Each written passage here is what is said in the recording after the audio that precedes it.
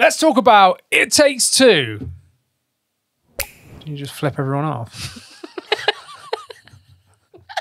Oh, right. Okay. I just Well, welcome back to the channel. Obviously, I'm Andy, and we have Christina back with us again today. Hello. I can't get over that. I'm sorry, that's funny. And we're going to talk about It Takes Two, but backtracking a little bit, because obviously, if you don't know, It Takes Two is obviously a co-op game. Now, this game is designed to be played co-op. You can't play it by yourself. You must play it with somebody else in co-op mode, right? So it come out on PlayStation and other stuff as well, and now it's come over to the Nintendo Switch. But Hazelight Studios, was that Hazelight Studios? They basically made other games previously. So we actually started with their first one, which was called Brothers. We didn't know nothing about like the game, didn't know anything about it. Very cute. And we were like, let's just play this game. It looked really cool because we were into our like sort of side scrollers and stuff, and we like those kind of games. We just took a punt on it, and it was like, wow, this is amazing. It's another co-op game. It was so good, really deep, like quite a heartfelt story. Yeah. You know, it's quite sad, but Very emotional. really, really good. And we like left playing that game going like, wow, that was great. And we played that on the Switch, so that was fantastic. And then on the PC years later, there was A Way Out. Yeah. Which I didn't even realize was the same people. Like I didn't realize it was the same didn't. studio. We didn't do it on purpose. That we were just fanboying and No, we're like, no, we we're just- just going to buy every Yeah. game they do. Yeah, no, it was like we literally just picked these games and then we're like, oh, it's another one from the same studio. Yeah. So A Way Out is, you know, you play as two convicts, like trying to escape prison, basically. And Yeah. then it's you like two helping each other, like through the game. And again, co-op only. So we played that and was like, wow, that was really good. You know, it was the next level up from Brothers. You but could it was really a bit see more like darker. So it was like, it was a whole, But- which is really impressive, really, because most studios kind of do one type of like game. Do you know what I mean? Like Brothers was really emotional and, you know, a little bit cute. Then you had A Way Out, which was a bit more grimy, a bit more adult. Yeah, definitely. And then, so we left playing that and was like, wow. And then that's what made me go, I wonder who made this. Then I found out, oh, it's, you know, the people that made the Brothers game. And then It Takes Two was announced on PS5, and we were like, wow, that looks really, really cool, because it's another, you know, game from the studio that we've played the other two games from and loved. So we were super hyped to play that. And well, now we've played through the whole game and completed it. And obviously it's now available on the Switch as well, which is fantastic. So, little confession, we did play this on the PS5. Okay, so yeah, we did. We didn't play this on the Switch. We played Dirty. this. We played this before it came out on the Traitor. Switch. However, you know, just talking about the game here itself, it still looks, from what I've seen on gameplay on the Switch, obviously it's downgraded in terms of graphics and stuff. It's not but one of those types of games that I think would be heavily you affected, don't, though. yeah, because it's more about the gameplay and Yeah. how much fun it is Yeah. together to play. However, obviously on the PS5 it is better graphics, but whatever. But on the Switch, I'm pretty sure you can play it split screen on one system, or if you're like us, where I have an OLED and Christina has a Switch Lite, the other person can download the game for free, like from a friend's past of the person that owns the game, so you can play it co-op on a system each, Which is pretty cool. amazing. So you could handheld play this. It's not forced in dock mode. You know, you could actually handheld play this together if you've got two Switches, which is fantastic. I think that that's really good as well, because like in our previous video, we were speaking about how you're always forced either into having a proper, what I call proper co-op game, or buying two consoles, two TVs, and two versions of the game. And it's like, well, that's really greedy. And this studio have probably missed out on quite a lot of money by going against that grain, really. Yeah. So I commend them for that, because they could have But just said... it still has online Yeah, co-op. So yeah. for people that are, like have friends around the world, or that like even in the same town or something, but maybe live elsewhere, you can still do that. But for Christina and I, that are obviously together, and we play as many games as we can together, and even single player games we play, and one of us will just have the controller and the other will watch, and then we'll pass or we'll play it at the same time. Or we have the same game, like, you know, like we did a previous video about Pokemon, and we were saying how with Pokemon Legends, we had to like have a copy of the game each and just sit next to each other and play through it, because there was no multiplayer, right? Whereas this game, we just need one copy, and we can actually local co-op, couch co-op is what we call it, you know, to play that way, rather than when it says, yeah, it's got co-op online only. Great. Now I need to buy 2 consoles, 2 TVs, 2 copies of the game. Why? You know, it's so annoying. But anyway, this is a fantastic series of games, and I have so much high hope for this studio because every game they're making knocks it out of the park. They're winning more and more awards, and rightfully so. Like, It Takes Two. It's very good story. Amazing. It really all of the is. stories are really good as well. So, like, the gameplay is amazing. I mean, in It Takes Two, there's so much inventiveness in regards to what you can interact with and the environment and the world, and the whole thing is really inventive. There are some kickbacks to other franchises and other games, which I noticed. I mean, I got major, like, in the outside when you're, you know, going around the garden and things, spoilers, it really reminded me of A Bug's Life. Yeah. I did get that vibe. Huge Bug's Life feel. Indoors, when you're around toys and things, was a Toy Story. Back on the PS1. And even, like, reminiscent of, like, Micro Machines and stuff. Like, everything, because the whole premise of the game is that you're playing as dolls, right? And these dolls are obviously small. So you're in this huge world where everything's massive. So, like Christina said, you're in the garden. Well, everything's supersized, you know? And bugs are, like, bigger than you, and you ride on spiders and stuff like that. It's so cool. And I always loved that growing up as a kid. I did. Like, there was all those movies like A Bug's Life, Toy Story. What was the other one where you had, like... Toy Soldiers. Toy Soldiers. And then you had the other one with the Gorgonites. Yeah. I can't remember what it's called. Or is that Toy Soldier? I don't know. But there's so many like other like things miniaturized in the 90s and stuff where we grew up, and Micro Machines and games like that I've always loved, that like larger than life thing. And in a game you are like entering a new universe, aren't you? And I love that, like I'm running across a desk, you know, like you know, and you're like running around. But it's really clever as well how they've taken something so jovial and sort of fun, but they've also integrated like a massive story and emotional teaching. Because like, it's an emotional journey. It is, but the whole thing is like, there's so much to do in the world. There's so much to look at. You've got, you know, and it's funny because you've got the main mission that you're on, that you're trying to complete, but you've also got side missions and little like almost like fairground games that come into like it. Challenges that appear that you play against each other. And that again is another, it's very clever how they've intertwined the message into the game, because it's like you've got this main mission, which is your main thing, and it's all to do with relationships as well. So it's like you've got your main goal, but you get so immersed in this world together, and these little things that you do together just make you go, oh yeah, like that's like life. Do you know what I mean? Like you get so, you can't keep going. You must do other little things in life, you know, like, and you feel like that in this game, and it really draws you in. And it's clever because it's not an open world game; it's completely linear.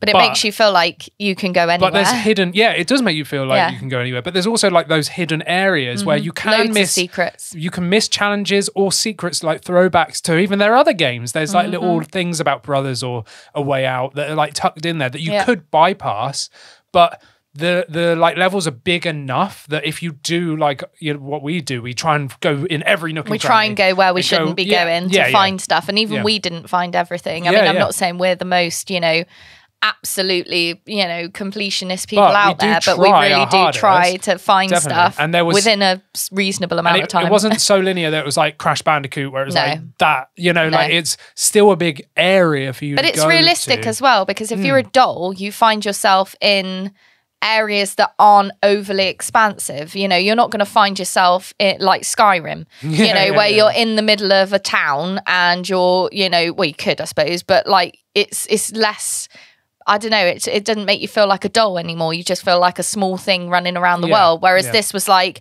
you know, you're in a bedroom, or and there's a massive ball pool all around, or you're, you know, outside in the garden, and you move through sections of the garden, because the garden's going to have fences, the garden's going to have boundaries. You know, your like garden, ponds that you can't cross. That's normal, and I think you know, it made sense for it to be like that, rather, you know, and it's obviously easier to develop. And of course, this isn't a spoiler, because you know the storyline is, you know, a couple that are going through basically a divorce, and they are forced into this situation.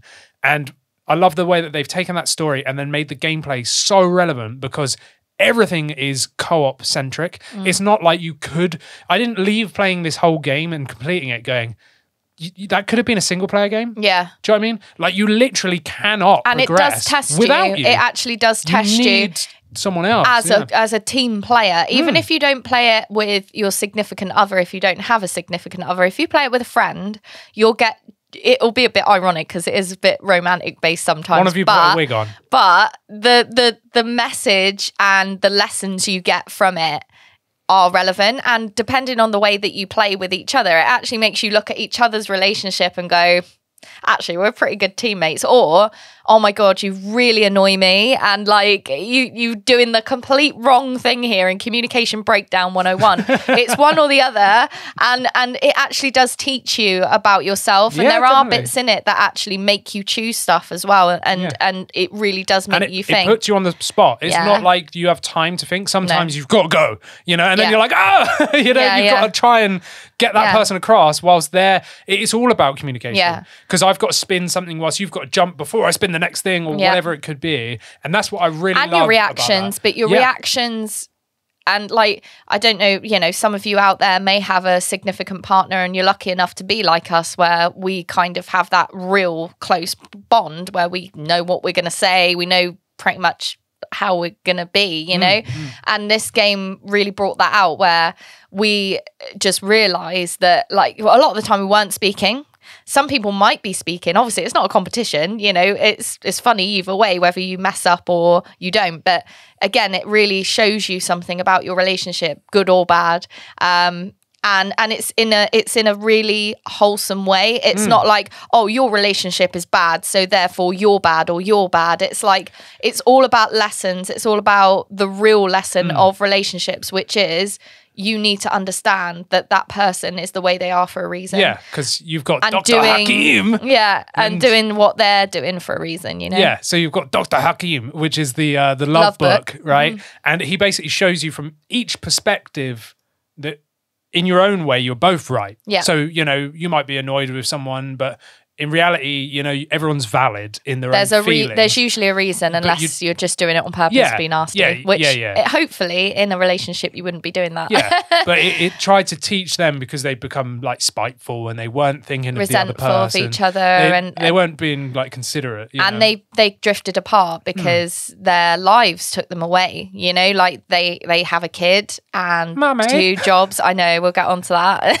They have 2 jobs and stuff. So they've got like loads going on, and it's true, you do get a bit like that. Yeah, if you let life get in between, swing past, then that's the way it is. And again, going back to what I said earlier, you've got the main mission, but you've got these side missions, and that reflects in the whole message. But going back to what you were saying about the little girl, about Mummy. So you've got this girl that kind of talks a bit like that, and it's like someone's trying to be a kid, but they're not. I think that was the one thing in the game. Yeah, they were like, it was we haven't got a voice actor for the kid. Yeah. Right, all right, Jeremy, come here. Hello, Mummy. Oh, Mummy. And I find it really hilarious as well. Like, this is maybe a bit of a spoiler, so just skip forward like 10 seconds. But there's a part where the parents are pretty much out of it in real life. So they're like completely asleep. They're the dolls, right? Yeah. So that's spoiler over. But she just kind of looks at them and doesn't care. And she just kind of goes, Mummy, I can see you're sleeping.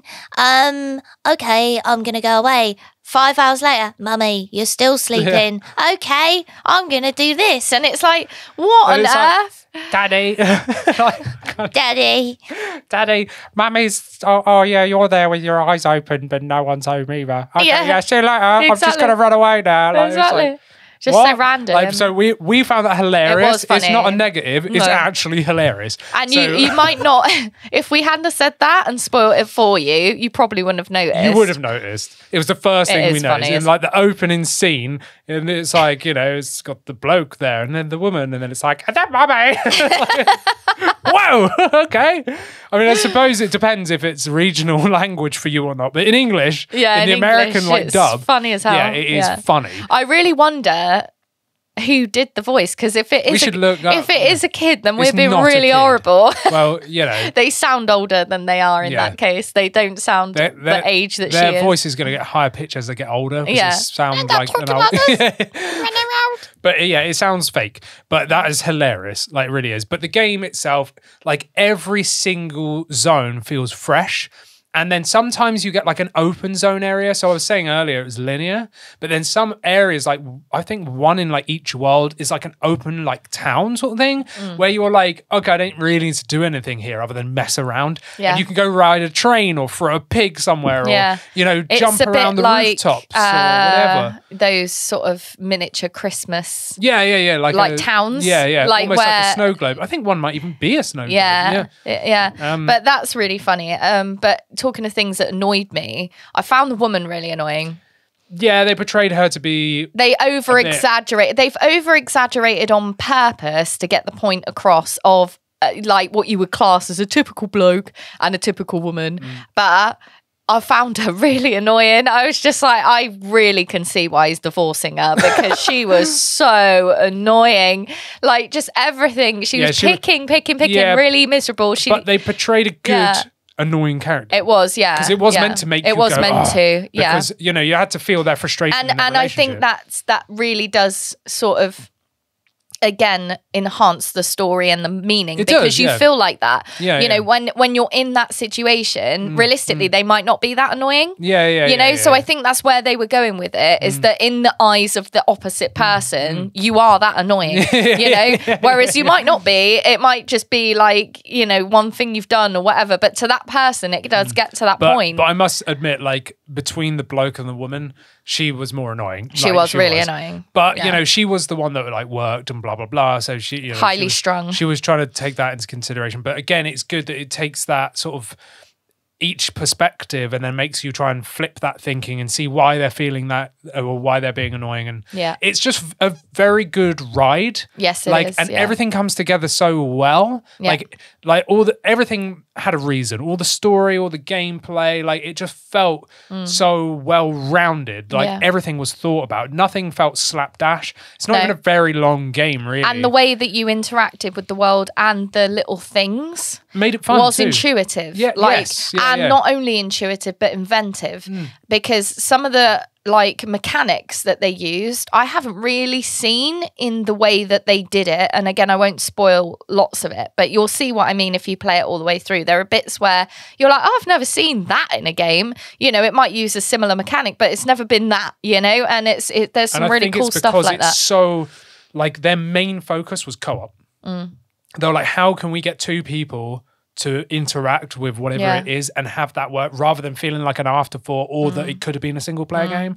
And I think that's how they took those mechanics and really took it to the next level. Yeah, definitely. Because each stage you have like a different item that you can use. So like there's one where you get magnets, or there's one where... Spoilers.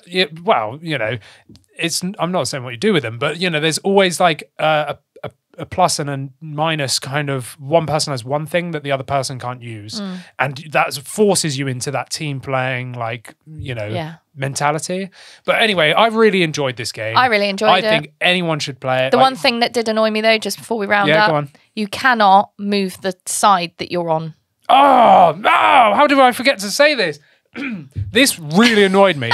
So when we were on the sofa, I sit on the left-hand side, Christina sits on the right-hand side. However, player 1 is on the right-hand side and player 2 is on the left-hand side. And it looks like you can do that thing where, you know, like in most games, you've got like the controller floating over here and the controller floating over here for different sides. You normally can do that and move your character one side or another. You can't. No, you can't. They're like stuck on that side. Yeah. So we were basically, I was looking that way and he was looking that way at the other parts of the screen. I think if I played the woman, it would have been fine. I think it was like the woman was you can, of course, change seats, but it is just annoying. No, like, it's just where you sit, you know? I sit in my seat, right? Give me the option to flip which side I'm playing on. Like any other like game, if you're playing multiplayer, pretty sure you Gives could you that probably option. change that. So that was the only negative. And I really had, like, I even stopped the game, didn't I? As soon as we started, I was like, I can't do this. Yeah. So I went through the settings and I went, oh my, like, are you serious? And that really, really frustrated me. It was annoying. Like, it was Did so have to get used to it. annoying. We got used to it. And then the game Sounds silly. It's so first world problems, but it was it was something to be aware of. Yeah. Like, it was really frustrating. But you won't have that problem if you're playing Switch, I don't think, where you're playing it on each, because I think you get the whole screen to yourself for each that's good. player. Don't quote me on that. It might still split screen, but I don't think it would, because imagine playing on Switch Lite where it's split in the screen. Yeah. That would be so hard. I reckon you get the whole character to yourself Maybe. on the screen. Yeah. But There's then no you reason why wouldn't you see. Sometimes you did need to see the other character and what they were doing. No, not really, because again, that inspires the Supposed communication. to communicate, yeah. But the game itself, phenomenal, like really good. It's Yeah. not overly long. It's probably like 10, 15 hours. I don't know. Pretty well. But it's a really fun game. And Wholesome. when we finished it, we were like, because we'd finished it. And you it was know? easy, really. It wasn't like stupidly easy where you're going to be No, like, no. oh my God, I'm just like going through this, blah, blah, blah. There were bits that were difficult, but it was like a good level of difficulty. It wasn't like Mario where you're like, like you just can't get past a level, you know? Yeah, like they made it so that it was achievable. Yeah, you know? you might do a bit a couple of times and then you'll get it. And I reckon if you're in a relationship or whatever, if you're a couple and your partner's not a big gamer, You then still can pull them in and still they'll get be able it. to play, you know, because we're both like, There's not masses of buttons to remember and combinations or anything like that. It is kind of intuitive. But for the more experienced gamers like us, you know, we've spent thousands of hours playing games, and I still don't feel I'm an experienced gamer. I don't think I ever will. There's always someone better than me. You can kick most people's arceus Yes, I can. on Call of Duty. Arceus. So I used to. Yeah, no. Give me Guitar Hero any day. But anyway, we're both experienced gamers, and I reckon even if you're not, or if you're playing with a child, you know, you could play this. Yeah. But it is more of an adult story. I would say, detract from yeah, the a game, kid really. could play it, but I'd say Yeah, it's yeah. more like adults, Definitely. adult friends or partners. Yeah. But anyway, that's our sort of ramble about It Takes Two. So let us know if you've played the game down there, what you loved about it, what you didn't. If we missed anything that we might have forgotten about or whatever, let us know. And make sure you subscribe. Let us know if you enjoy these types of videos as well. And now go and watch this video just here, where it's Christina and I talking about Pokemon, and specifically Pokemon Scarlet and Violet. We'll see you in the next one. Why didn't they have this song? It takes two, baby. It takes two, baby. Me and You.